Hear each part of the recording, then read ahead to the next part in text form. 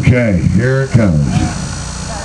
So Cotton, who gave the great advice, and Leon, who I considered my adopted dad. Now we got a third piece of this three-star puzzle. I met Bob Schnebelen in 1989. I didn't grow up with him, but I met him young enough, and he gave me a ride home one night. And that's when he was living out in Belton. He had 3 kids. And he was on his way home after a jam, and we were talking. All I can say is, whenever anyone needed anything, he would help out. If you wasn't feeling well, but he knew you needed some monitors, he'd tell you to come by the house. I got you set up. In a pinch, if you needed him, he was there. We traveled to South Dakota, headlined a festival. The next day, we're in Paola, Kansas, doing the first Paola Roots Blues Festival. That was, I believe, Nick's first road trip with the band like that. It was pretty awesome. One thing I can say about Bob is he was real. He was a real man. He was real blues. You had to understand where he's coming from, and he had ideas you couldn't see, but then you found out he was really a true artist. The beauty in this, and I could go on forever, but we can talk later if anyone wants to know anything of my journey. Mary Ann, this is Bob Schnebelen's mother.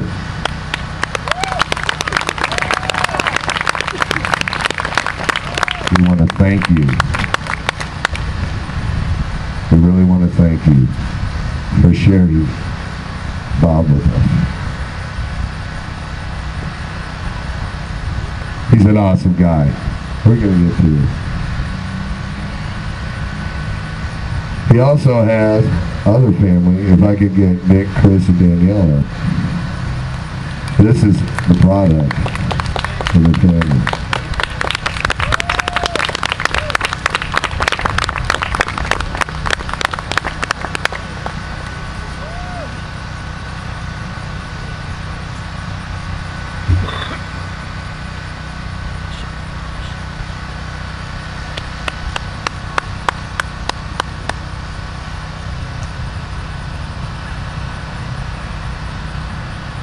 When I met Bob, we became like brothers. He took me out to his house. He had a sense of humor. We were eating something. He goes, "Hey, let's cook something up." He makes some stir fry. I go, "Oh, that looks like some good. I've never seen that ketchup bottle before." So I loaded up. He goes, "Well, that's sriracha." So, and I go, "Wow, that's hot." He goes, "Yeah, I never put that much on." And whenever I was getting ready to do something wrong, he would say, "You're going to stick your nose in the pan, and it's going to get bit." And you want to stay in this business, get that thick of skin, it's going to be leather. But he hung through. When I got introduced, I think Danielle was 6 years old. You guys were pretty young. And I watched them, how they had the manners. That was the one thing I noticed. They had personality. They each had their thing going, but they had manners. They were beautiful people. And that can only come from where he came from. So he was taught manners.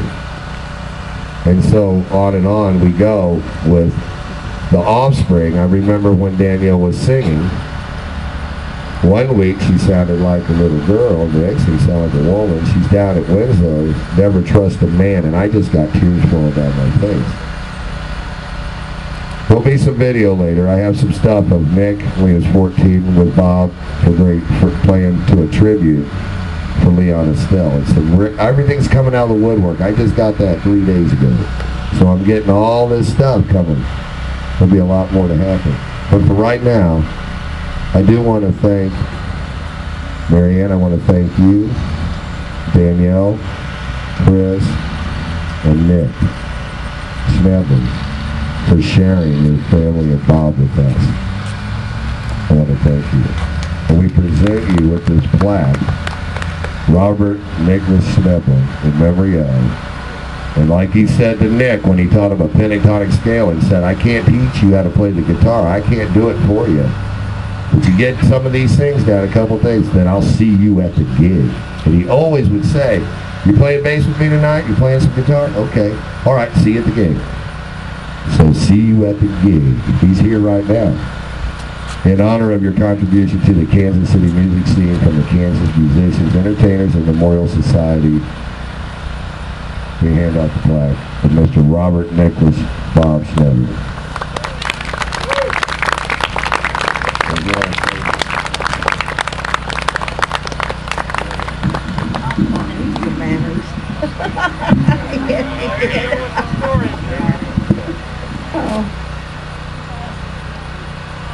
I don't know what to say now. Otherwise I'm full of it. Full of it. No, Bob was a unique kid, and he wanted to play music all of his life.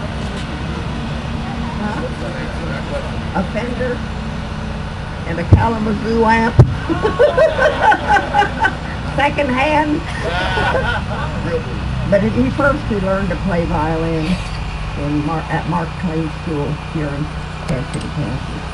He called me up one day, I was at work, and he says, "Mom, I signed up for violin lessons. When can I have my instrument?" So we had it that night. Yeah, very much so. No, he had it in mind always to learn to play music. And the blues just naturally attracted him.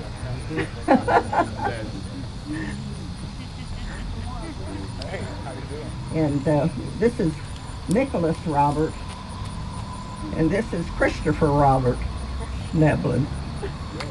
So he's remembered 3 times.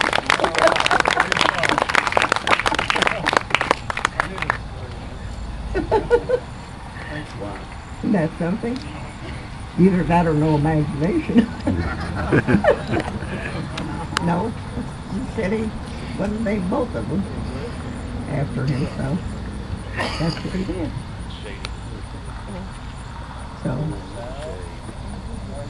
oh, he was full of it. Music and otherwise. Just ask Lisa, she'll tell you.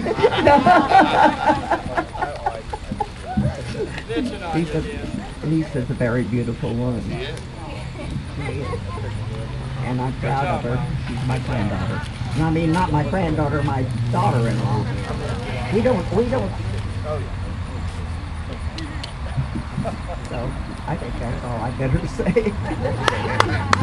Get with Mary Ann around here in the shade, and she has some stories that she'd probably like to share with you. Now, as this thing keeps coming together, we keep learning more. I did not know their middle names were both Robert, so we have Robert, and we're in memory of Robert. So, here we go. I'm going to turn this over to Nick Schnebelen, Nicholas Robert Schnebelen, and we'll go from there. I just wanted to thank everybody for being here today. Thank you very much for coming and celebrating the remembrance of our dad, as well as Leon Estelle and Cotton Candy. I want to thank you all very much for being a part of this. I just want to say thank you. From our family. Thanks.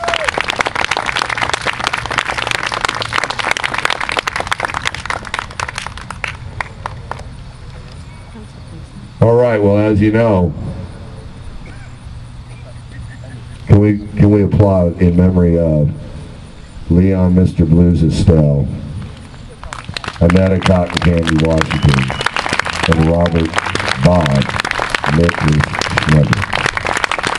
And now, to let this thing go since they have something to do, the product, can we put a round of applause to Lisa Swedlin, the mother of this fine talent who's a singer all her own. Little Eva. Woo, man. Leave this town and cry, I know that's right. She is a beautiful person and a great talent. And she's also a great mother, just as you are. And just as Danielle is. Beautiful. Hey, we have Elijah up here, the grandson of Bob. Huh? There you go. I don't think this is his first gig yet.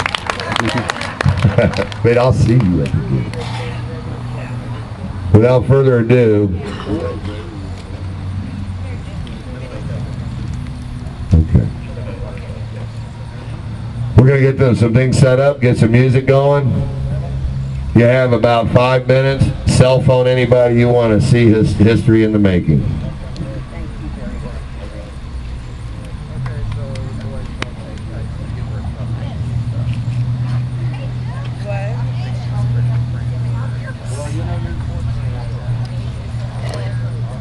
Self-control, Angel. Self-control.